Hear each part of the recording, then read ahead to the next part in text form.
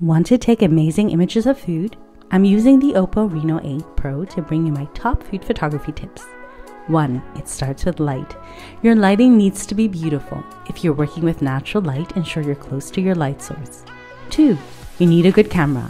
Luckily, the OPPO Reno 8 Pro provides you with great options, including an ultra-wide lens, ideal for restaurant shots, and a portrait lens, which is perfect for capturing textures.